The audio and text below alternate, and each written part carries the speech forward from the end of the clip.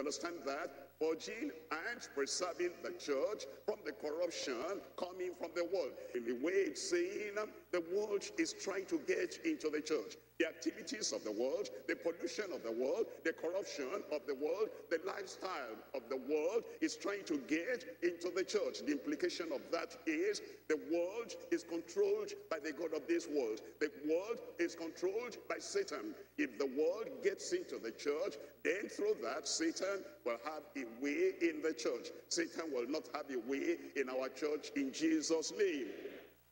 And Satan will not erode into your life. And Satan will not get into your family. The corruption and the pollution and the practices of the world coming through Satan will not have a place in our church in Jesus' name. But as we study, we need to find out, we need to examine, and we need to look at everywhere critically, so that if any pollution is there, if any corruption is there, if the stain of the world, if the defilement of the world is entering into any life, into your life, or into the life of any member of the church, all of us will rally around and gather together by the grace of God, and we'll make sure that the church is clean, the church is cleansed, the church is purified, the church is purged, and this church and the people of God everywhere will be getting ready for the coming of the Lord in Jesus' name. I was waiting for a good amen. Purging and preserving the church from the world's corruption. 3 things we're looking at as we look at the whole chapter. Number 1, preserving Christ-like living in his glorious church. Understand? Whatever verse we read and whatever explanation we give, it is so that the church will be Christ-like and everyone will be living that glorious life, that Christ-like life in the church, which is supposed to be glorious. Number 2, purging out contagious leaven from a godly church. The word contagious is very important. It spreads like anything. When you allow a little crack, a little defilement, a little corruption, and then it begins to spread, it destroys the whole system and destroys the whole church. That's why you want to purge out contagious leaven from a godly church. Number 3, putting away corruptive libertines, the people who take a law into their hand, and the people who feel they are at liberty to do anything. They are at liberty to poison themselves, they are at liberty to defile themselves, they are at liberty to defile even the whole church, they are at liberty to break down and to hack down and to destroy the church that Christ paid for with his own blood. They are liberties, and therefore because they are corruptive libertines, we want to really purge them out and put them away so we can have a truly gospel church. The Lord will give us the commitment and the courage to do it in Jesus' name. Let's come to point number 1 now. Point number 1, preserving Christ-like living in his glorious church. Preserving. You cannot preserve what you don't have. The beginning then is to make sure that you have salvation. Because how do you preserve salvation when you don't have the salvation? And the next thing is to have sanctification. That you go on your knees, you consecrate yourself to the Lord, you're purified from the heart, so that self is gone, sin is gone, the Adamic nature is dealt with, and the old man is dealt with, and Christ sits on the throne of your heart. As a result of that, the salvation, you're preserving that salvation, the sanctification, you're preserving that sanctification. Some doctrine comes in, how you ought to live, a wife or the husband or the wife, the parents or the children, the life we ought to live in the family, in a place of work, and in the local church, and we're carrying that salvation everywhere, and we apply the word of God to our lives so that that salvation will remain intact. That's when you have something to preserve. And so if you're still a sinner, the Lord is telling you, come to the Lord and repent of your sin, be born again. It's after that new birth, you have an experience, then you have something precious to preserve. Preserving Christ-like living,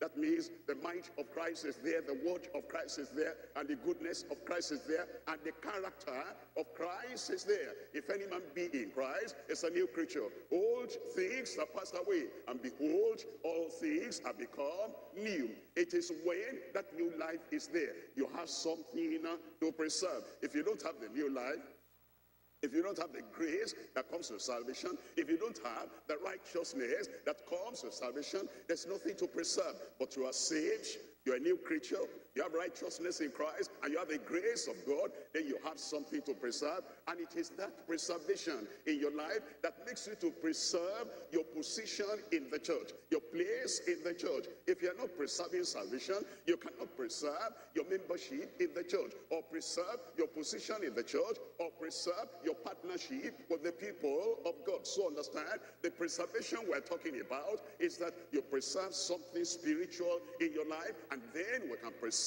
the whole church. Point number one, preserving Christ-like living in his glorious church. There are three things we're looking at here. Number one is the report. Number two, the responsibility. Number three, the receipt.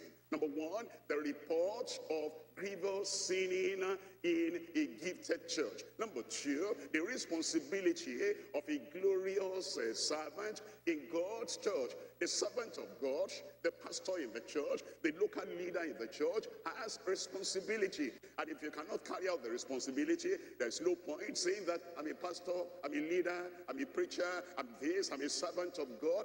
The servant of God is known not by the title. The servant of God is known not by the position. He is known by the responsibility he carries out. Point number three, the reason for guided separation in a gracious church. How will you and why will you take a rotten egg out and throw that rotten egg out? There's a reason for that, to preserve the whole basket of eggs, to remain clean and to remain fresh, so that that rotten egg will not destroy, will not defile, will not make inedible the rest of the eggs that are in the basket. And so when you put away that ungodly person and the unrepentant person, the one who remains rigid in evil and rigid in defilement, there's a reason for that. Guided separation in a gracious church. Number one now is the report of grievous sinning in a gifted church. Let's come to 1 Corinthians chapter 5 from verse 1. It says, it is reported commonly that there is fornication among you. Understand?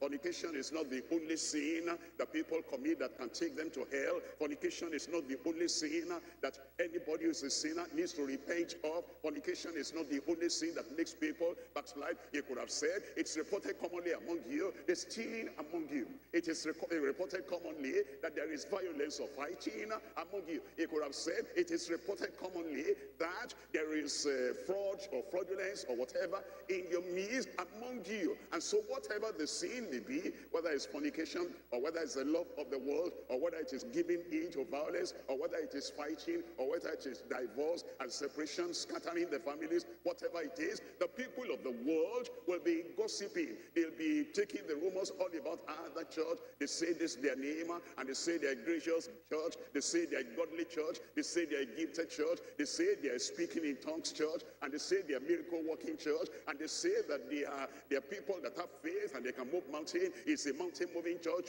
but it is reported commonly among them in the world that there's fornication, there's defilement, there is stealing, there is sin of all types, and there is disobedience, and there is a disunity among them. And then it says, and such fornication as is not once named among the Gentiles. It was telling them the report we're getting about the church at Corinth, and the report we're getting maybe about your own local church, in your district, in your group, in your state, in your region, is that the character of the people there, they even go beyond the sinfulness of the people of the world. Remember, once again, it's not only fornication that is called sin, all kinds of sin. There are some people that the fraud in their midst is greater, is higher than the fraud even in the world. The corruption in their midst is greater and higher and deeper than the corruption in the world. And then the violence in them, or the politics, dirty politics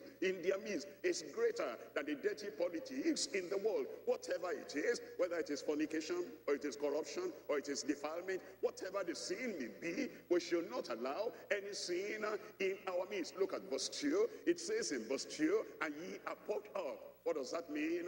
They were puffed up because we have the gifts of the Spirit. They were puffed up because we're speaking in tongues. They were puffed up because miracles are happening. They were puffed up because all these other things, we have a large congregation. They were puffed up. They have good music. They were puffed up because because we have good administration.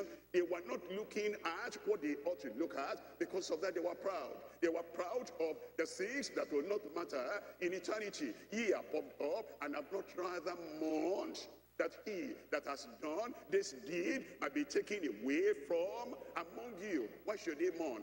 Let's look at 1 Corinthians chapter 6, reading from verse 9. Are you seeing why they should have been mourning? It says in 1 Corinthians chapter 6, verse 9, it says, know ye not that the unrighteous shall not inherit the kingdom of God? What's the joy? You're speaking in tongues, but you're not going to inherit the kingdom of God. And you have a large church, and you have a great position, an important position in that church, in that big church, but you're not going to inherit the kingdom of God. And you have been prospered. You know, I prayed, and God gave me a job, and he gave me money, and I have this, and I have that. I have a good wife, I have a good husband. We have children. Our children are graduating. They have this and that, and we are put up because of that. Don't you know that the unrighteous shall not inherit the kingdom of God? Be not deceived, neither fornicators, nor idolaters. And so Paul the apostle wanted them to understand. He wants us to understand it's not only fornication.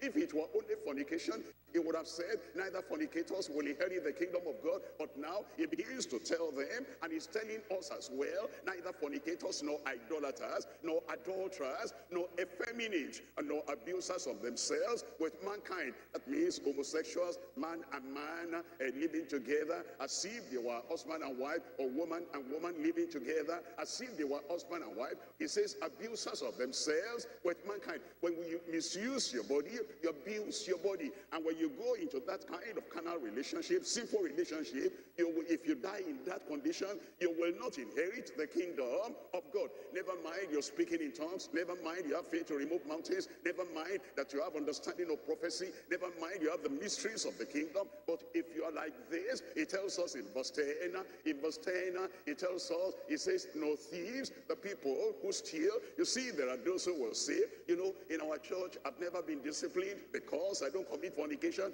Is saying that fornication or adultery is the only sin that will take people to hell. But now Paul the apostle says, no thieves, no covetous, no drunkards, the people who get drunk and they're into alcohol, into wine, no revilers. Look at that. The people that will revile, those that are good, the people who will revile, those who are holding on to sound doctrine, and every time they hear another somebody preaching sound doctrine, they say, what's that? They belittle those who preach the word of God, and those who stand for the truth of the word of God. It says those revilers will not get to the kingdom of God, nor extortioners, the people who cheat and the people who oppress others, and they find a way of getting what belongs to others unto themselves. It says they shall not inherit the kingdom of God. That's why he was telling them that although you are a gifted church, it tells us they are a gifted church. Look at 1 Corinthians chapter 1, we're reading from verse 7. 1 Corinthians chapter 1, we're reading from verse 7. It says, so that ye come behind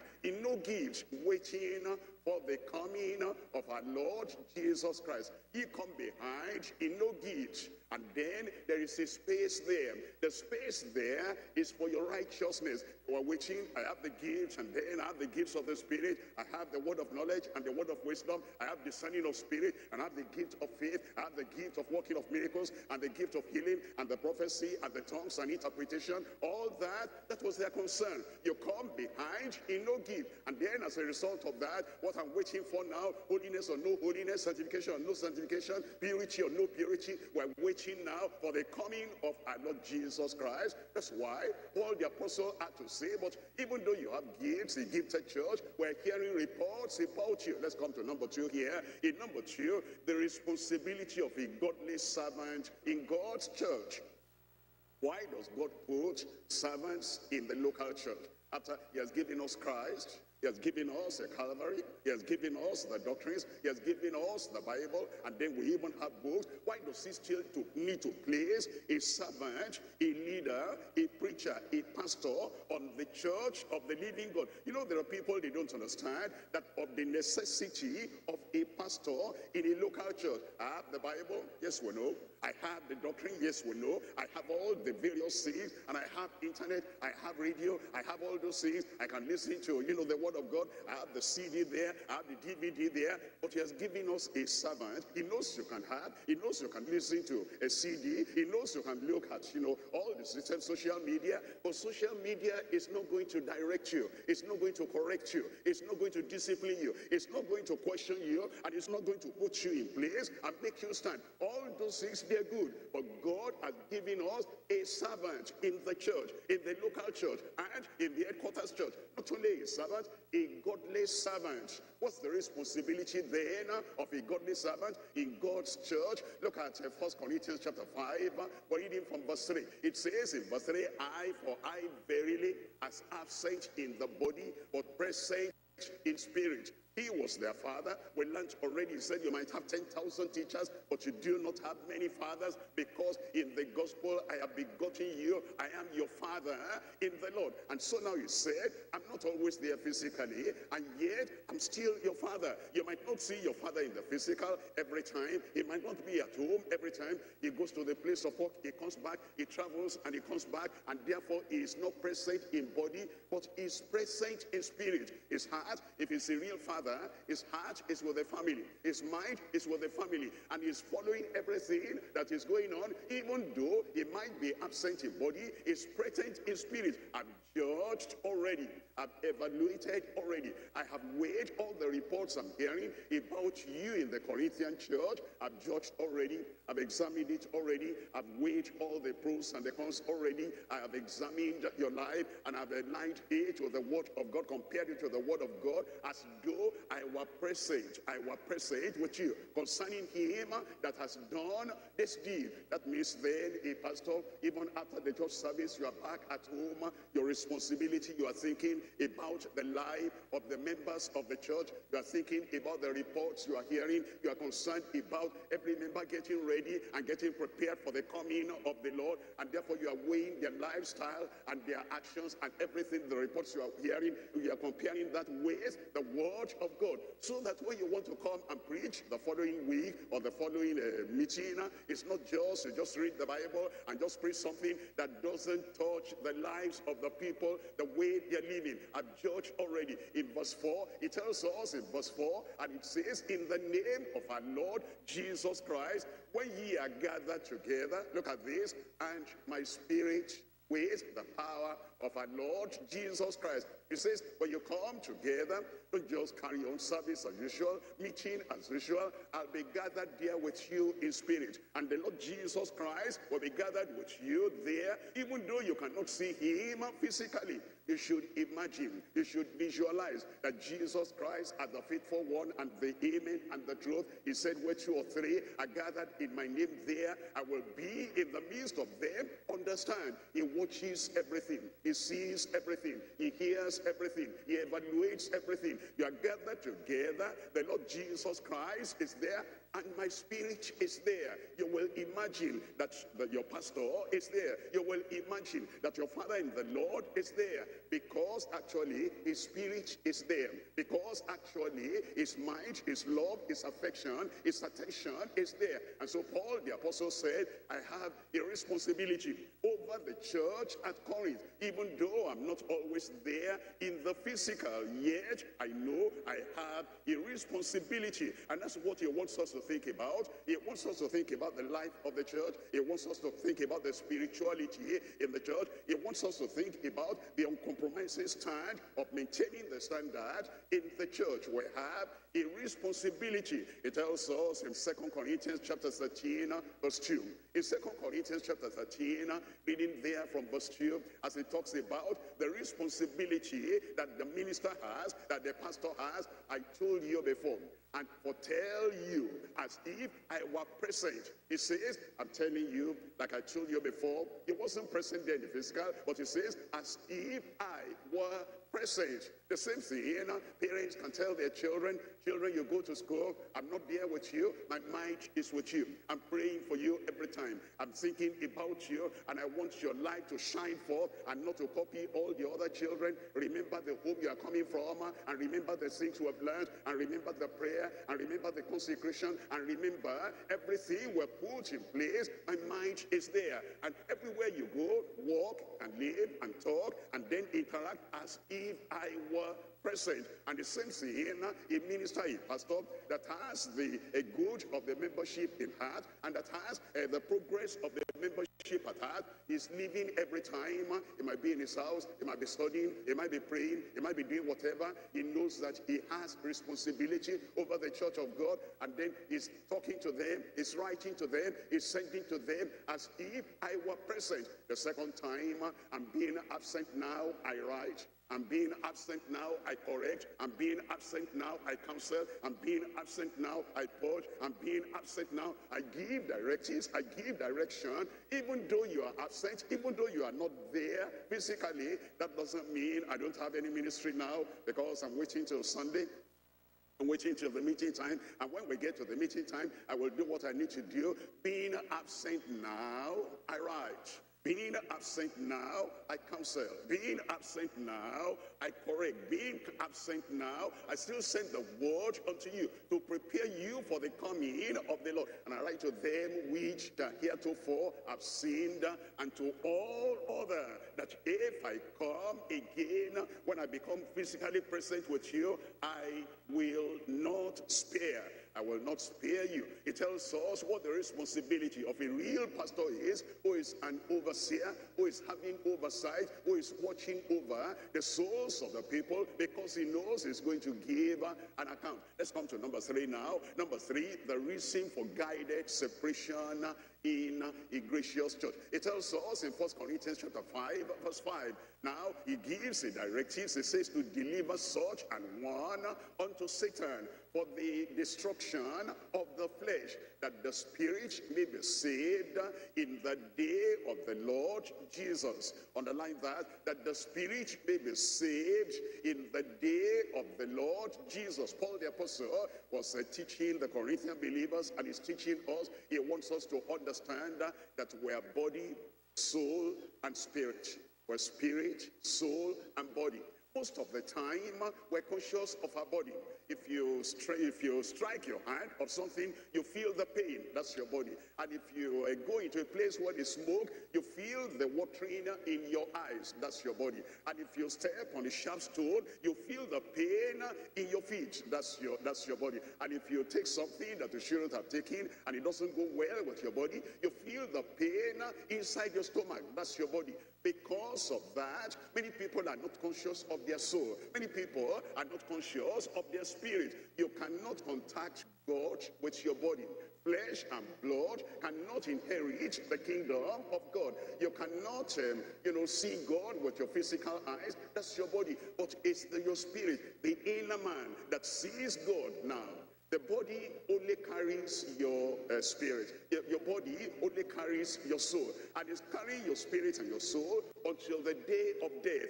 When you die, the body will go to the grave. And then your soul and your spirit will go to God where it came from. And Paul the apostle is saying, your spirit is very important. Your inner man is very important. The other part of you that will go to heaven is very important. But you see your body that is physical, that we can see, that's not as important. He said, now, look at it this way. The body, when the body feels pain, then your spirit will feel sorrowful. Your spirit will feel the suffering. To help the better part of you, which is your soul, to help the better part of you, which is your spirit, let's drive out that man, drive out that backslider, drive out that corrupter, so that the devil will punish his body. Then he will feel the pain in his body. Because he feels the pain in his body, that will then bring advantage and profit, repentance to the soul and to the spirit. So Paul the apostle is not doing anything wicked. He's not praying for the death of the man. He's not praying that the man will be totally trampled on by the devil. But it is so that his soul will be saved, his spirit will be saved on the day of the Lord. Look at it right now so you can understand. To deliver such an one unto Satan. All the apostle is saying, I'm an apostle, I cannot come there as the apostle, and then I take a whip in my hand, and I say, I'm going to give you 7 strokes of the cane. He cannot do that. He's not a village headmaster. He cannot, the local pastor and the other ministers there cannot say, this man, look at what he has done, and therefore we have the kangaroo court over here, and the kangaroo court says he must be beaten, therefore you put his fist to the wall, and then you beat him. So we cannot do that, but Satan can do that and give him real smacking and give him real whipping, that he will feel the pain for the destruction of the flesh. And then he will wake up. He'll say, what have I done? Why did I do that? Look at the way I'm suffering now. Then he will go to God in prayer, and he will repent, and he will come to the Lord. You remember the prodigal son? The prodigal son went to the far country, and he was enjoying himself, and he wasted all the substance with all that was there without us living. He didn't feel anything. He didn't feel any compulsion. He didn't feel any conviction. But the money finished. But there was no food. And the hunger that was biting him in his stomach, that's his body. And when that hunger beat him in his body, then he woke up and said, why am I here? What am I doing here? I will go back to my father, and I will confess, and I will say. That's how the spirit eventually will be saved in the day of the Lord Jesus. I'm sure you remember Jonah. Jonah took the ship and went the other direction that the Lord had told him. He didn't go to Nineveh. And then eventually, you know the story, he was thrown into the sea. And when the whale then carried into the depths of the sea, then all those seas, the weed and everything all around him, and then he suffered, and they couldn't breathe very well. Things were terrible. And he said, Lord, I remember, please forgive me. Whatever you want me to do, I will do. That is the body being tormented and being oppressed by the devil, by Satan. And then that led him to pray, and the Lord said to the whale to vomit him on the shore. So the discipline, the rebuke, and the correction is to make the person suffer physically or suffer shame, so that will lead him to repentance, and that will get him back to the Lord. When somebody is under discipline, because he needs to recollect himself, and he needs to check up his life and do the right thing. If you're going to him and say, don't mind, everything is all right, and you don't want him to feel any discomfort, any shame, any affliction, any suffering, you say we still have to keep fellowship with him, but he's living in sin. He will not feel the depth of the corruption and the evil that he has done. But when you're praying for him, oh Lord, let this discipline turn him around. Let this chastisement turn him around. Let him feel the pain in the physical. Let him feel the pain of the lack of fellowship. Then, when he feels that, he will pray, he will return back to the Lord. I pray God will help us so that when people are in any particular situation, we will not be the people that hinders their repentance and their reconciliation with God and their restoration in Jesus' name. Let me hear your good amen. Point number 2 now is purging out contagious leaven from a godly church. Purging out a contagious leaven from a godly church. We're looking at 1 Corinthians chapter 5, and we're reading from verse 6. Your glorying is not good.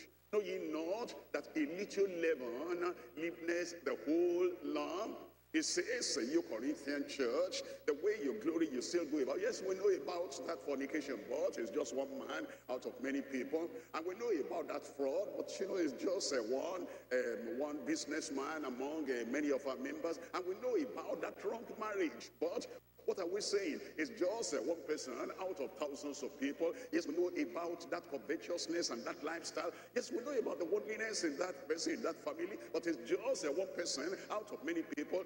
That's why Paul the Apostle said, Corinthian Christians, Corinthian believers, your glorying is not good. Don't you know that a little leaven leaveneth the whole lump? And then he says in verse 7, it says, purge out therefore.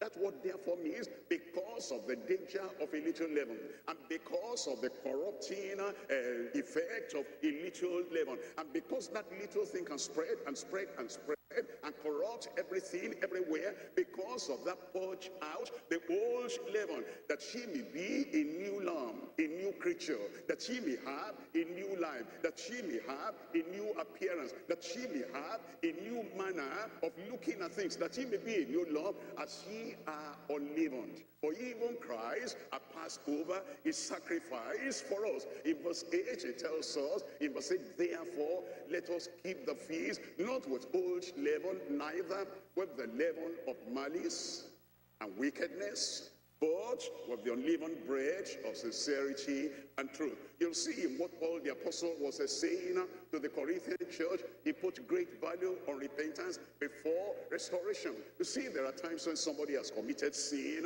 and therefore, before the church even disciplined that person, he said, I won't allow them to say I'm under discipline. I won't allow that to happen. And so he goes out. And as he goes out now, although he committed sin, although he did evil, because he's out now, he becomes a hero. And people are asking him, why do you leave? What's happened? Why are you not here? And then he says, well, I want to be there if, they will accept me. I want to be there if this and that. And everybody is saying, they're pleading, please come, please come, please come. They make him to forget his past life. They make him to forget the thing that he did that made him himself to run away. And then when he's coming back, he's not coming back like a prodigal son, like a prodigal daughter. He's coming back like a hero, and he's saying, yes, here I am now. And nobody wants to talk about what happened, about what he ought to repent of, because everybody is saying, come, come, come. And they do not understand, coming to church does not get you to heaven. And coming to be part of the fellowship does not get you to heaven. In your heart, in your mind, in the depth of your heart, you must remember you're standing with God. If you're not standing with God and people just make you a hero, and then you come back and there's no repentance, and there's no regeneration, and there's no righteousness, and there's no restitution, you might be there and everybody say, welcome, welcome, we so much appreciate you. But you know in your heart that after you ran away, all the things you did when you were away, you even did worse things than the thing that made you to run away. And there's no repentance about that. Without that repentance, and you're not purging out the old leaven, you're not settling your life, you're just saying, I'm back, that will not do. That's why Paul the apostle is saying, he says, therefore, let us keep the feast, not with the old leaven, neither with the leaven of malice and wickedness, but with the unleavened bread of sincerity and truth. I pray God will give the whole church understanding in this matter in Jesus' name. Look at three things here. Number one, preventing the polluting spread of a little leaven that can corrupt everything. And number two, partaking of the Passover sacrifice of our liberating lamb. Behold, the Lamb of God that taketh away the sin of the world is the one that liberates us, and is a Passover lamb. I want to partake of him, partake of his sacrifice, partake of his salvation, partake of his sanctification, partake of his sufficiency, and partake of everything he offers for us. Partaking of the Passover sacrifice of our liberating lamb. Number three is preserving the pure standard of his lofty life. Preserving the pure standard of his lofty life. Look at number one here. Preventing the polluting spread of a little leaven. Now, if you understand this, take a little pebble in your hand and throw it to a river. When you throw it to a river, as it gets to that river, you see the ripples going on, spreading and spreading and widening and widening. That's the effect of a little sin that is done. Somebody has done a little, what he calls a little sin, is a mistake, it's a fault, and it's a pitfall, it's my weakness, or whatever it is. That little sin is like that little pebble you throw in the sea, and the ripples go on. The same thing in the lives of many people. A little leaven, if you excuse that, a little leaven, if you permit that, a little leaven, if you nurse that, a little leaven, if you protect that, it's going to affect many, many, many other people. It may even affect people that you don't know, and people that do not know you. You have done the evil, you have dropped the defiling thing there, and other people feel that is the standard, and that little thing goes on and on. I pray that will not happen in our lives. And look at this in Galatians chapter 5. Galatians chapter 5, we're looking at verse 7. In Galatians chapter 5, verse 7 is still talking about that. He said, ye did run well, who did hinder you, that ye should not obey obey the truth. You did run well in the past. You know, you avoided those little things, and you avoided the little leaven, and you avoided all those things that people excuse in other churches, in other denominations, to say, no, I will not do that. I commit myself, I consecrate myself to walking with the Lord, and whatever Christ will not do, I will not do. Ye did run well in the past. Now, who has hindered you that you should not obey the whole truth, and the full truth, and the entire truth, and the complete truth? Look at verse 8. In verse 8 it says, this persuasion cometh not of him that calleth you. The people who are persuading you do that, you know, that's not very serious. If it comes to the hearing of the leadership, trust us, will defend you. Trust us, will protect you. Will not allow the leadership to, you know, to touch you or to do anything. Those are people that encourage those little leaven, and the people that encourage little misbehavior, little disobedience, and little rebellion, and they are promising the people that have the little leaven in their life, the little lust in their life, and the little misbehavior in their lives, and they're promising them, don't worry, we'll defend you, we'll protect you, and we'll twist the hand of the pastor, of the leader, that he will distract his attention. He will not even be able to look at the little thing you're doing. That persuasion cometh not of him that calleth you. Then in verse 9, it says in verse 9, a little leaven leaveneth the whole lump. It will spoil the whole thing, the whole ministry, and the whole church. That's why it's telling us we need to prevent that polluting spread of the little leaven. Look at number 2 here. Number 2 is partaking of the Passover sacrifice of a liberating lamb. It tells us in 1 Corinthians chapter 5, verse 7, it says, purge out therefore the old leaven, that ye may be a new lump, as ye are unleavened. For even Christ, our Passover, is sacrificed for us. Let me remind you, in the Old Testament, that's in Exodus chapter 12, the children of Israel had been in captivity in the Egyptian bondage for hundreds of years, and now they were going to be delivered, and the Lord said, you'll take a lamb, and that lamb must be perfect and pure and spotless, and then you will kill that lamb, and you will apply the blood on the lintels of the houses where you are, and when I see the blood, tell me the rest, I will pass over you. But before that blood of the Passover lamb can be effective, efficacious for you, you will search your house. If there is any leaven in any way, you will take all the leaven and you push them out of your houses. If any leaven is there, the blood will not avail for you. And that's the same thing Paul the apostle is telling us and telling the Corinthian believers. Purge out therefore the old leaven. You see, there are people, they come to the Lord and they say, Lord, I believe you died for me. I believe you died on the cross of Calvary. I believe you provided salvation for me. They're not purging out the old leaven. They're backsliding. They're not correcting that.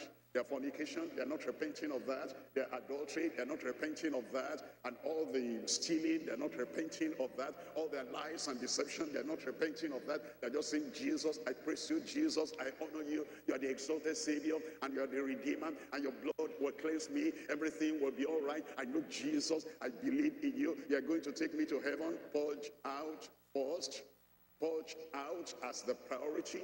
Purge out, therefore, the old leaven. You cannot keep the leaven there. You cannot keep the immorality there. You cannot keep the compromise there. And you cannot keep all those forbidden objects there and say, I just want Christ, the Passover lamb that is sacrificed for me, to avail for me. Purge out, therefore, the old leaven, that she may be a new lump, as ye are unleavened. And then when there's no leaven there anymore, no corruption there anymore, no defilement there anymore, and no guilt there anymore, that you are covering something, you are hiding something, you are concealing something, and when somebody comes to your house and comes to your apartment, you carefully and you cleverly cover up something so that they will not see, and they say, brother, brother, sister, sister, and when your phone, you keep your phone very well, and you put a pin number there so that your wife will not see the picture that is inside there, so that your husband cannot see all the pornography that is inside there. You cover up all that pornography, and you cover up all that leaven, and say, Jesus, my Savior, Jesus, my sanctifier, fire. It's all lie. That's not going to get you to heaven. Purge out, therefore, the old leaven, that she may be a new lump as she are unleavened. For even Christ, after purging out the old leaven, Christ has passed over his sacrifice for us. And let's come now to number three. Number three here is preserving the pure standard of his lofty life. If Christ has died for us, and Christ has shown us the perfect example how we ought to live, and the lofty standard, the high standard of the gospel we ought to maintain, he's telling us, after you have purged out the old leaven, you're not going back to that thing again, and you're not searching for the thing again. Now I've got salvation, now I've got sanctification, now I've got restoration, now the discipline has been lifted. I'm now part of the people of God, and they have embraced me, they have accepted me. After they have accepted you, you must make sure that you preserve the pure standard of his lofty life. Look at 1 Corinthians chapter 5 verse 8. In 1 Corinthians chapter 5, reading from verse 8, it tells us, therefore let us keep the feast, not with the old leaven, the old thing that we did that made us to be cast out, the old thing that we did that made us to be separated from the people of God, the old thing that we did that made us to backslide. Now that we have come back to the Lord, keep away from that old leaven, neither with the leaven of malice and wickedness. When I was under discipline, that one did not visit me. When I was under discipline, that person did not get in touch with me. And now I come back. As I come back now, I look at all those people, and that one I will not greet, that one I will not fellowship with, that one I will not do this. You are not restored yet. You only thought you are restored because you are in a position and you are in a place. Your heart is still not right. If you are really restored, there'll be no malice there. If you're really restored, there'll be no wickedness now. And now that I come back, I'm going to show them, all those people that think they're in authority and they think they can discipline somebody, I will show them pepper. You're still a sinner. You're still a backslider. When you're fully restored and you are cleansed and your life is turned around and changed, malice will not be there, vengeance will not be there, revenge will not be there, any bad character, any bad attitude will not be there. You'll not be campaigning among the people of God saying, are you for me or you're for them? Are you for me or you're for the pastor? Are you for me or you're for this person? You will not be like that. All wickedness is gone. It says, but let us keep the feast with the unleavened bread of sincerity and truth. Of sincerity and truth. Your life will be transparent and your life will be holy. You'll be above reproach. Now you are living carefully and you're living courageously and you're living uncompromisingly on the standard of the word of God. It tells us in 1 Peter chapter 1, reading from verse 22. 1 Peter chapter 1, reading from verse 22. It says, seeing ye have purified your souls, it's you that will do it. A person who disciplines you cannot do that for you. We cannot save you. We can just correct you. We can counsel you. And we can say, because this is not right, step aside and correct this and correct that. That's all we can do. But you are the one that will go back to Calvary. You are the one that will take the efficacy and the effectiveness of the blood of Jesus and be totally cleansed. Seeing ye have purified your souls in obeying the truth through the Spirit unto unfeigned love, unpretending love, transparent love, wholehearted love of the brethren. See that ye love one another with a pure heart fervently. Your love is not lost. Your love is not tending towards fornication or immorality. Your love is now coming from a pure heart, and you do that fervently. In verse 23, it says in verse 23, being born again, born again. Now that, the leaven is gone, defilement is gone, all the pollution is gone, all the corruption is gone, and the blood of Jesus has washed you and cleansed you and purified you. You are born again. The Spirit of God is bearing witness. You are now a child of God. The leaven that was there before is no more there. There is a cleansing in there, and you are clear. You are clear, and there is nothing between you and God that hinders your fellowship with God. You say, Father, then the Father answers, my son, my daughter. The road is totally clear between you being born again, not of corruptible seed, but of incorruptible, by the word of God, which liveth and abideth forever. I pray that this kind of experience will be in every one of us and for every one of us in Jesus' name. Let the church say amen. Point number 3 now. In point number 3, putting away corruptive libertines from truly gospel churches, putting away. You see, if we have the privilege of bringing in, we also have to have the power and the possibility of pushing out. There are people, they only know how to bring in, they don't know how to send out. It's like you have a family.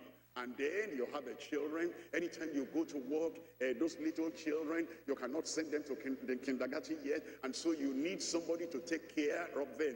And that's right, that's okay. And then you go to the village. When you get to the village, you say you're looking for somebody. You've not been in the village for a long time. And somebody having familiar spirit, somebody having married spirit, somebody having this or that. And the villagers don't think anything serious about that. Oh, they say this one is a hardworking lady. This one is a hardworking girl. And, we'll take care of your children, and you bring that lady, and then you teach the lady what not to wear, how to tie scarf and all that. But all the tie scarf will not remove the familiar spirit. And now you brought her in to your family, and now you hand over your children to that lady. You go to work, and when you go to work, that lady has her own agenda. She wants to win them for her master, the devil. And so she'll be teaching them, do you like to fly without aeroplane? Do you like to go to some meetings where you will eat and everything will be wonderful? And the children, they don't know nothing, because this is now, they call her sister, they call her auntie, they call her whatever name they call her, and then she begins to pass something across to them. And when you come back home, when you wake up in the morning, your little girl says, Mama, something happened in the night. We were flying, and we were flying to that place and to that place, and we were there. We ate, a kind of a rice I'd never eaten before. We ate it. It was sweet. Tonight we're going again. How did you go to such a place? What happened? It's, so and so. They point to the person you brought in, and then you say you need that. You are praying, you are praying, you are praying. You don't know how to cast out. You don't know how to push out. You don't know how to send away that person. There are people that know how to bring in. They don't know how to cast out. If you're a pastor, if you're a preacher, and you're a leader, you must know the people that are corrupting the church, the people that are polluting the church, and the people that are bringing in evil into the church. And you need to know how to put away the corruptive liberties from truly gospel churches. Look at three things here. Number one is the command to separate from the pollution of contaminants. And number two is the commitment to submit to the precepts of Christ. And number three, the concern of saints for the purity of his church. Let's look at number one. Number one is the command to separate from the pollution of contaminants. Look at 1 Corinthians chapter 5. We're reading from verse 9. I wrote unto you in an epistle not to company with fornicators. Don't company with them. Don't befriend them. Don't interact with them. Don't allow their character, their evil, their lust to spill on you. And then in verse 10, it says, yet not altogether, but the fornicators of this world. What it means is, don't resign from your place of work because co-workers are fornicators. Don't leave school because some of those students in your class, they are fornicators. That's what it means there. It says, yet not altogether with the fornicators of this world, or with the covetous, or extortioner, or the idolaters, but then must ye needs go out of the world. Look at verse 11. In verse 11, but now I have written unto you, not to keep company, if any man that is called a brother be a fornicator, or covetous, or an idolater, or a railer, or a drunkard, or an extortioner, with such and one, no, not to it. You cut off relationship, you cut off intimacy, you cut off association from such a person that will pollute you. Now, let us understand you are a father in the family. And you say, I'm a child of God, I'm an adult, I'm matured. No, the character of no one on earth, nobody can influence me to do evil. You have a wife, and you have tender children. And this person you are befriending, he comes to the house. As he comes to the house, his language is terrible. It's the pollution coming out of his mouth is terrible. The language coming out of his mouth is terrible. The jokes and the jesting and the things he says and the illustrations he gives, you say, I know, but I'm an adult, he cannot influence me, but he will influence your children.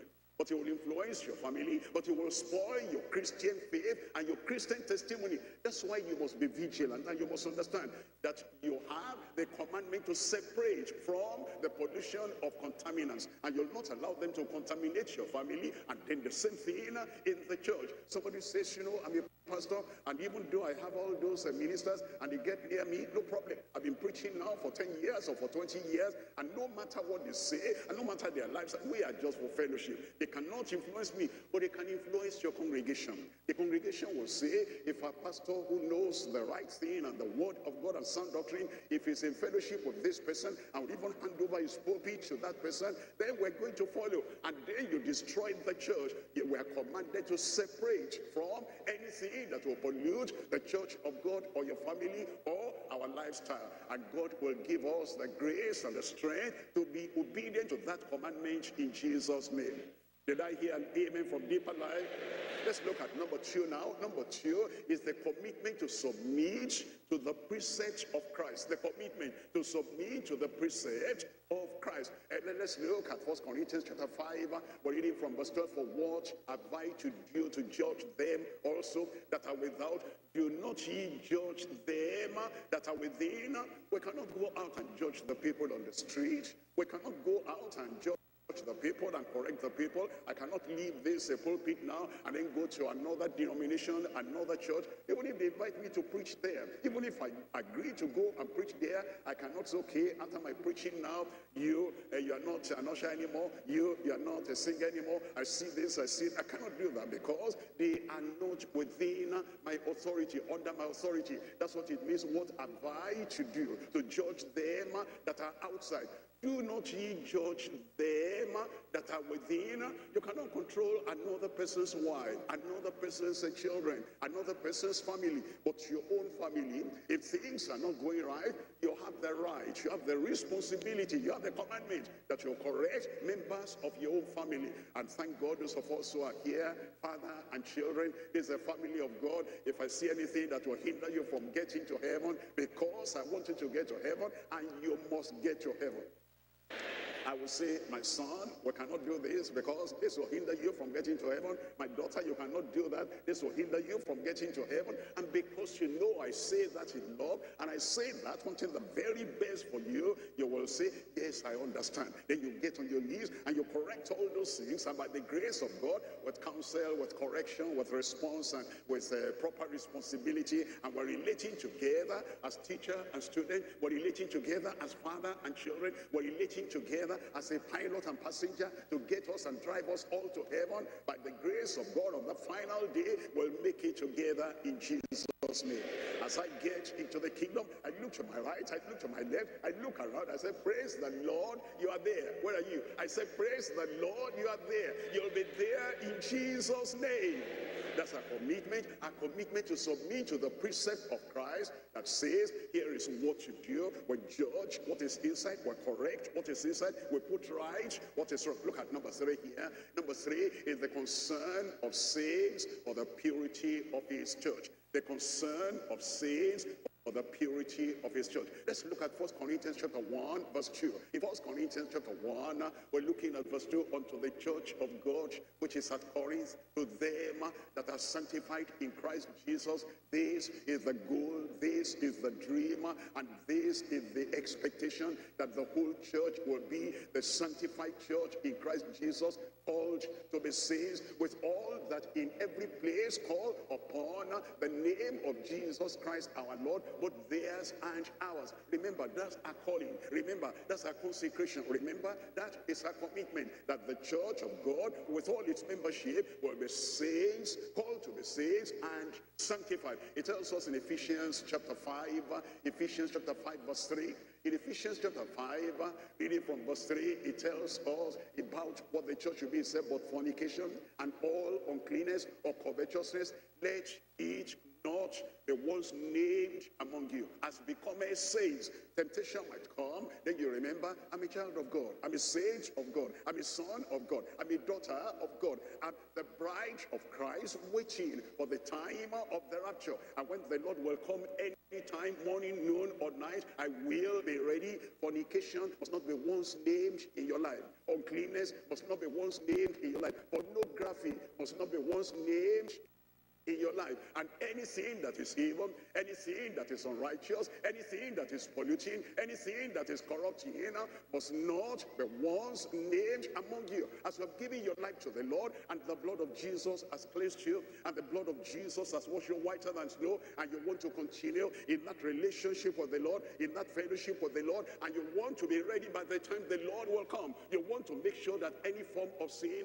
any shape of sin, any size of sin, fornication, any form of ungodliness, any form of uncleanness or covetousness must not be once named among you, as it becomes says. Look at verse 25. In verse 25, it says, husbands, love your wives, even as Christ also loved the church. The Lord loves us, and because He wants us to be ready for the rapture, He wants us to be gracious, He wants us to have the fullness of the grace of God, He wants us to be glorious, He wants us to have the glory of what He has purchased and the life that He laid for us as a perfect example. And He wants us to be ready for the coming of the Lord. He says, husbands, love your wives, even as Christ also loved the church and gave Himself for it. He let heaven to come to the earth. He let the glory of heaven to come to all the shame and all the suffering and all the crucifixion and all the betrayal that He experienced in this life. He gave Himself. He gave Himself so you can be saved. He gave Himself so you can be sanctified. He gave Himself so that you can be purged and you can be presented in the sight of the Lord without blemish and without any evil. And then He tells us in verse 26 the reason why He gave Himself, that He might sanctify,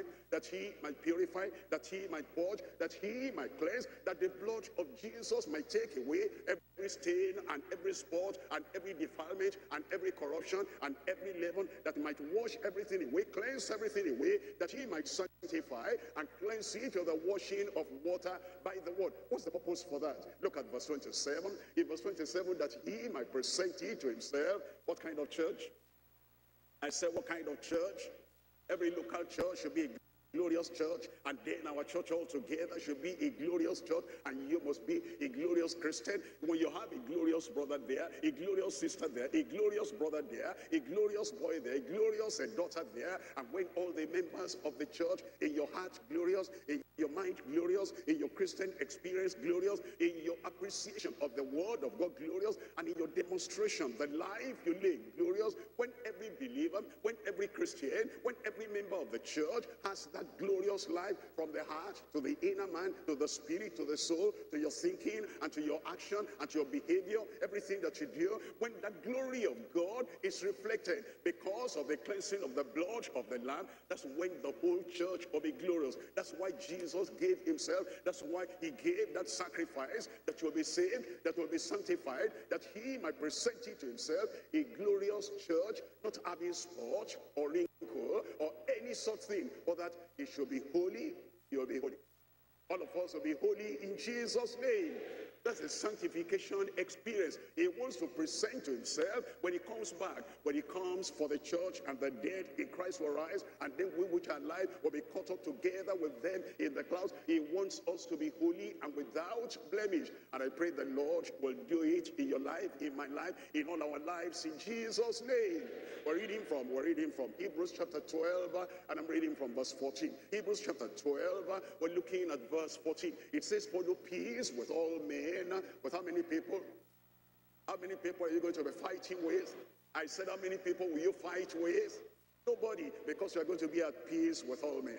At peace with your wife, at peace with your husband, at peace with your neighbors, at peace everywhere you go. Follow peace with all men and holiness, without which no man shall see the Lord. He wants us sanctified, He wants us purified, and He wants us to be part of that glorious church that Christ is coming for. And it's only on that condition anyone will see the Lord. The position we hold in the church, the authority we manifest in the church, and the things we do in the church, the activities, all that will not prepare us will not get us ready for the rapture. If the leaven of uncleanness is there, if the leaven of fornication is there, if the leaven of corruption is there, if the leaven of sinfulness is there, if the Adamic nature is there, if the fighting, the violence, and the discord and disunity, if it's there, all the position will not get us ready for the kingdom. It is the purity of heart and the purity of life and that holiness without which no man shall see the Lord that will get us there. That's why Jesus himself told us in Matthew chapter 5 verse 8, Matthew chapter 5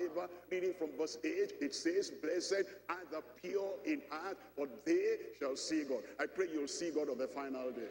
I said you'll see God on the final day.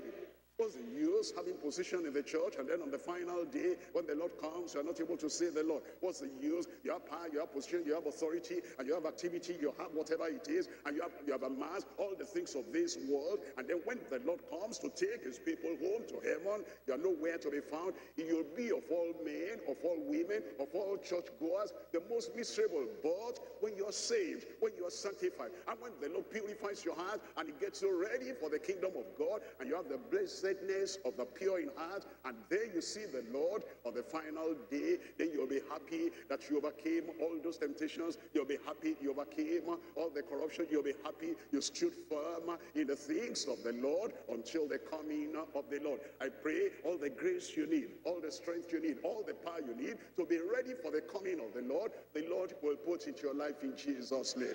Let's rise up now and talk to the Lord in prayer and say, Lord, I want to be ready. Lord, I want to be ready. Lord, I want to be ready. If there's any leaven, purge it out. Any fornication there, purge it out. Any adultery there, purge it out. Any uncleanness there, purge it out. Any pornography there, purge it out. And any kind of a fraud there, purge it out. And make sure that your life is according to the word of God. Let the blood of Jesus cleanse you. Let the blood of Jesus purge you. You remember, you must take away the leaven before you can say, I trust in the Passover sacrifice of the Lord Jesus Christ. Repentance first before restoration. Repentance first before regeneration. Repentance first before you can have the righteousness that prepares you for the coming of the Lord. Open your mouth and talk to the Lord in prayer. Let him do what needs to be done before you leave the church today.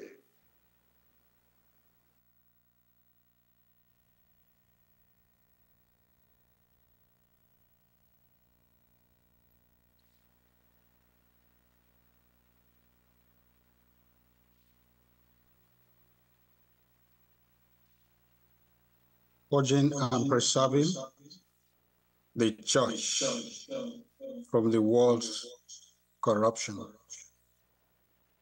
The word of God has dissected our heart this evening. We want to take whatever that may be pollution unto the Lord this evening. This is a surgery of the inner man, the hidden man, the inner bedroom where visitors don't come to. This hour, let's purge ourselves of anything that will hinder you from making it on the last day. If you look at the history of the Corinthian church, it was a city in the land of Greece. And it was a bustling hub of commerce. And it's not just commerce, it's a worldwide commerce. It was the center of attraction for business. And it had a degraded culture and went into idolatrous religion. And this church was planted by Paul in his missionary journey. But because of the bustling nature of the Corinthian emplacement in Greece, people were coming from all over the world to do business, to do commerce. And this started affecting the church that Paul has planted. And there was a need for him to address some of the ongoings, fornication among you. It is reported commonly that there is fornication, reported common, it was common among you. And such fornication as is not so much as named even among the Gentiles. even among the sinners, that one should have his father's wife. My brother, my sister, let's go to God in prayer. A little living, living at the old, purge out the old living, so that we may enter into his grace, into his presence with a new living. The church needs to be preserved. You and me need to be preserved. Although we're in the world, we're not part of the world. We're part of a living, glorious church. There's need for purging. There's need for inner examination. My brother, my sister, this is the time we have. There is nothing like purgatory that we can cleanse ourselves hereafter. It is now that we can prepare to be part of that glorious church that is marching onward into his presence. How do we prepare? By putting away the corruptive tendencies, the lust of the flesh, the lust of the eye, the pride of life, the worldly comparison. I have a bigger car than you have. I have a bigger house than you have. I have a bigger title than you have. Those will not be found in heaven. God is not going to ask you. He's not going to ask me, are you a doctor? Are you a professor? Are you a millionaire? He's not going to ask you your property, how many you have everywhere. He's not going to ask you. He's only going to ask you for your soul. Will your soul meet with him? He has prepared a place for you and me. The Bible says, blessed are the pure in heart. It's only those that can see God. Are you pure in heart? There's an opportunity this evening to be purified of any Adamic nature, of any tendency to be like the world where we find ourselves. This is the time for self-examination. Follow peace with all men and holiness. And holiness. Last Sunday we saw holiness. We saw submission to the authority and the will of God. Without holiness, we cannot have the peace of mind, the peace of God, without which no man, no woman, no rich, no poor, no doctor, no professor, no title will see the Lord. Time for cleansing, time for purging, my brothers, my sister. The Lord is ready to cleanse you right now. His blood is made efficacious, available, and is commanding as you get purged for you to separate from the pollution of contaminants. What are those contaminants?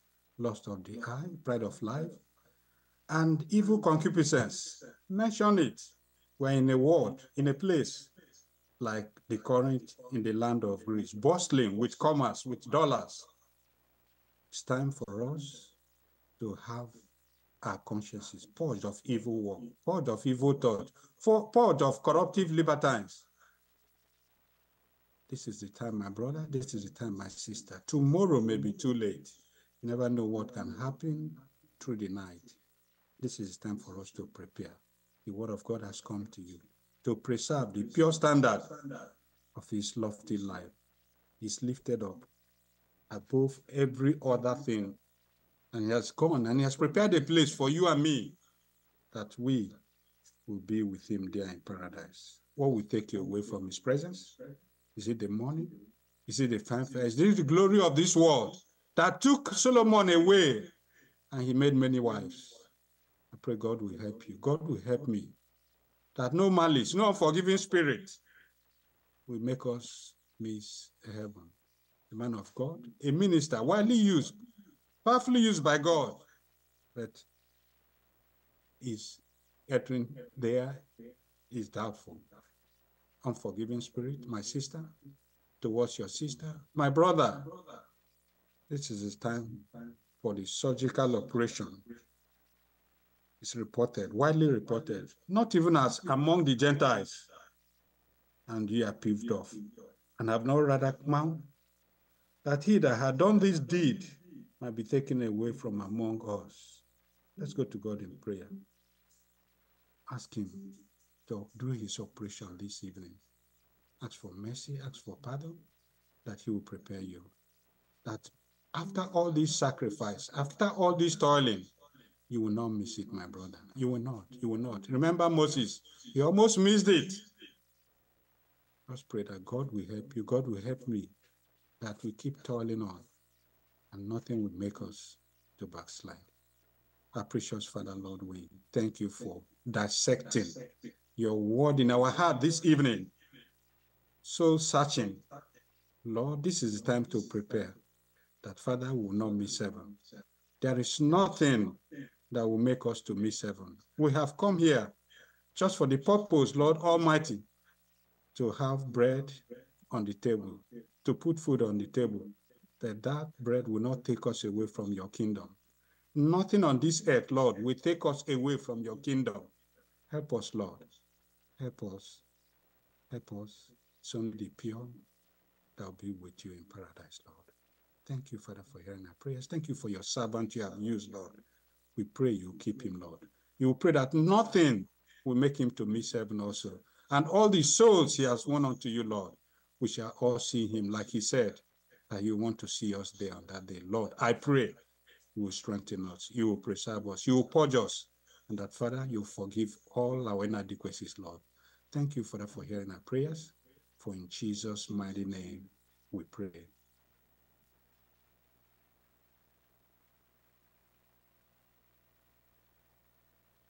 We want to welcome those who may be fellowshipping with us for the first time in a Bible study for the first time. You want to signify by raising your hand or by unmuting and telling us your name. The Lord is happy you are here with us this evening, and you can see what the Lord is doing in our midst. And like Moses told his father-in-law, come with us, Jethro. Our Lord will do you good, and our God will surely do you good. Anyone like that? Any newcomer? They will come in Jesus' name.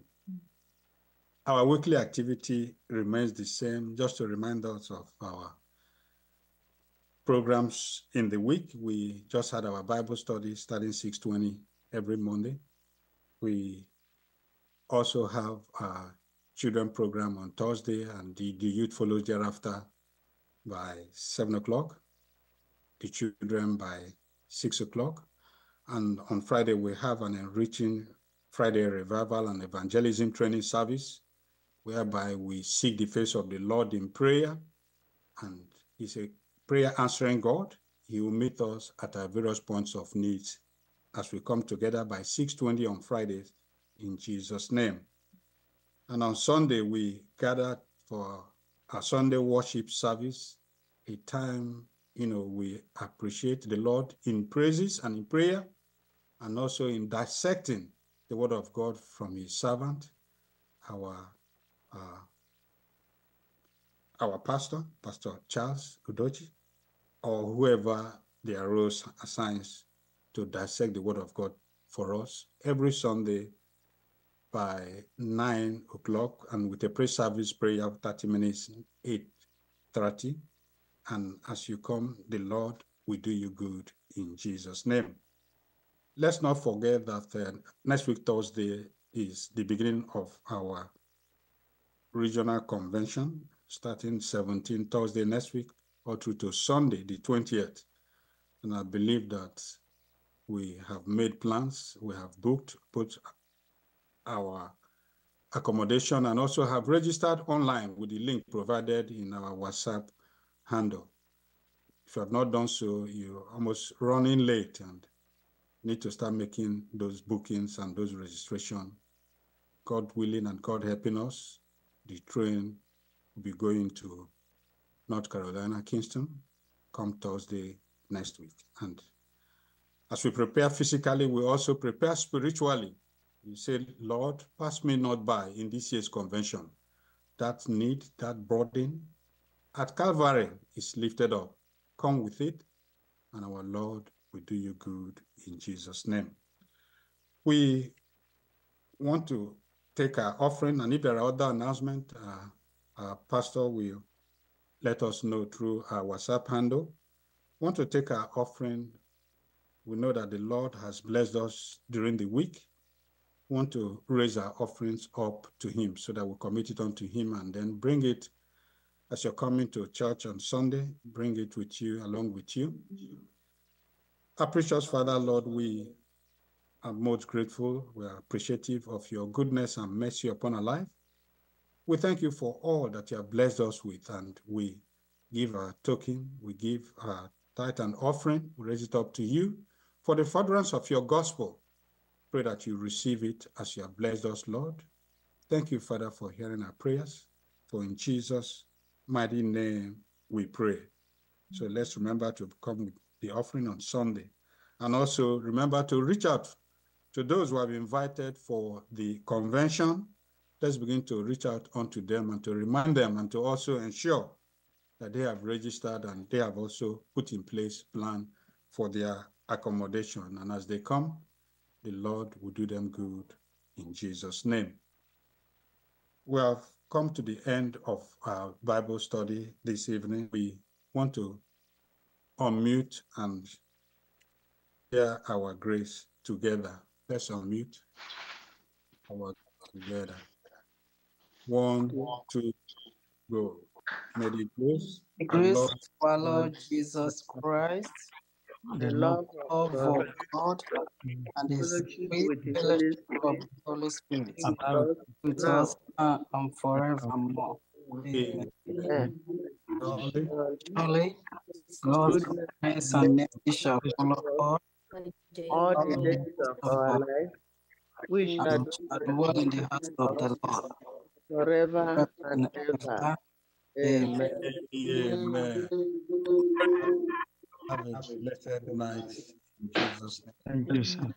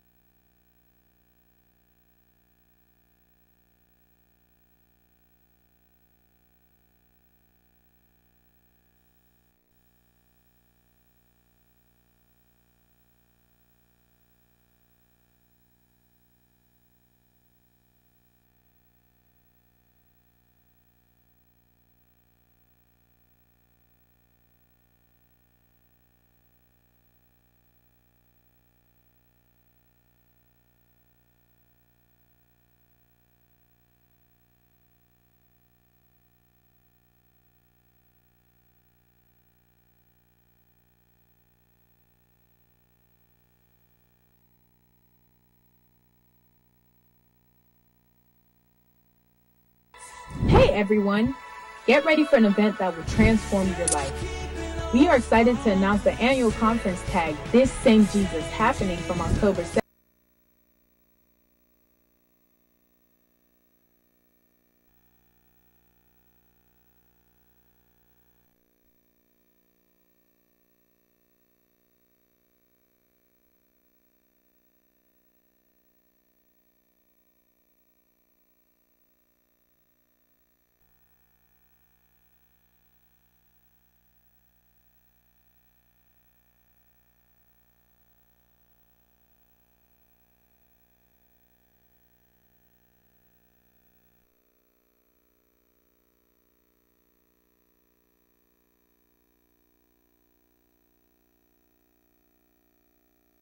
For the husband is the head of the wife, even as Christ is the head of the church, and he is the Savior of the body. Therefore, as the church is subject unto Christ, Therefore, as the church is submissive unto Christ, so let the wives be to their own husbands in everything. Husbands, love your wives, even as Christ also loved the church, and gave himself for it, that he might sanctify and cleanse it with the washing of water by the word, that he might present it to himself a glorious church, not having spot or wrinkle or any such thing, but that it should be holy and without blemish. So ought men to love their own wives as their own bodies. He that loveth his wife loveth himself. For no man ever yet hated his own flesh, but nourisheth and cherisheth it, even as the Lord the church. For we are members of his body, and of his flesh, and of his bones. For this cause, for this reason, to this end, shall a man leave his father and mother, and shall be joined unto his wife, and they two shall be one flesh. This is a great mystery, but I speak concerning Christ and the church. Nevertheless, let every one of you in particular so love his wife, even as himself, and the wife see that she reverence, respect, or honor her husband. As we look at the scriptures, we find that marriage is God's own institution. It is something that God himself originated, and it is something that God himself began, and he gave it to humanity. As far back as Genesis, immediately he created man. Genesis, I'm reading from chapter 1. Genesis chapter 1, we're looking at verse 26. This talks generally about the creation of man. It's in chapter 2 you have in particular the coming of the woman, and then the institution of marriage by God himself. Genesis chapter 1 verse 26, and God said, let us make man in our image, after our own likeness. That shows the original plan and purpose of God. He wanted man that will be like him spiritually, be like him also morally, so that the life will reflect the Creator who has created us. So he said, let us make man in our image, after our likeness, and let them have dominion. It's not talking of, it's not wanting to create a man that will be a puppet, a man that will be weak, a man with no spine, a man with no courage, a man with no life to live, but a man that has dominion over everything on earth. In verse 27, so God created man in his own image. In the image of God created he him. Then it says, male and female created he them. We have the details in chapter 2. And after the creation in chapter 2 of the man, here is what God said. And the Lord God said, it is not good that the man should be alone. I will make him a help meet for him, a help suitable for him, a help appropriate for him, a help that will support him, a help that will sustain the purpose for which I created him. That's already telling you the plan of God concerning marriage. And it's telling you the purpose of God concerning marriage. And eventually God created Eve and brought Eve unto Adam. And then Adam recognized that this is bone of my bones and flesh of my flesh. I am man, and she will be called woman. And then God established at that time a principle for the rest of the world in all the generations that will follow. Look at verse 24. Therefore, that means because of that, because of what God had done for Adam and for Eve, therefore shall a man leave his father and his mother. It's not talking about Adam. Adam had no father, had no mother. It's saying, because of what I have done for Adam and Eve, and I created them one after the other, and I brought them together. I originated the union. In all the marriages that will follow, he will originate the union. In your marriage, if you are not married yet, he will originate that union. And then in all the marriages that will follow, I'm going to take this person, Adam and Eve, as a pattern, as a model. Here is what I've done. He has the power to do it. He has not changed. He has not changed. He will do it in your life in Jesus' name. It says, therefore, shall a man leave his father and his mother, and shall cleave unto his wife. It says, you leave one relationship to come into a lasting relationship, and they shall be one flesh. You see, in that original plan of God, one man, one woman, that original plan says God does not want polygamy. And you see, there was nothing that Adam could do to divorce Eve and marry another. There's no other woman. God created only one. It shows the plan of God from the original creation and institution of marriage. Monogamy, one man, one woman. Not only that, created Eve to be different from Adam, a male and a female, not a male and a male, a man and a woman, not a man and a man. It shows the original intention of God, and it says, therefore, shall a man leave father and mother. It says, what I have done here now is a symbol, is a foundation, it's a step, it's a springboard to all the marriages that will follow after. One man, one wife, and then a man and a woman. And then there is no chance for divorce. In fact, the word of God tells us very clearly that God hates divorce or putting away. Malachi chapter 2. In Malachi chapter 2, I'm reading from verse 14. Because marriage today should still follow God's plan. And if the world has forgotten the standard of God, the plan of God, the purpose of God, the church must remember the plan of God and must follow after that plan of God. Things may change, but God never changes. Malachi chapter 2 verse 14. Yet ye say, wherefore? Because the Lord has been witness between thee, and the wife of thy youth.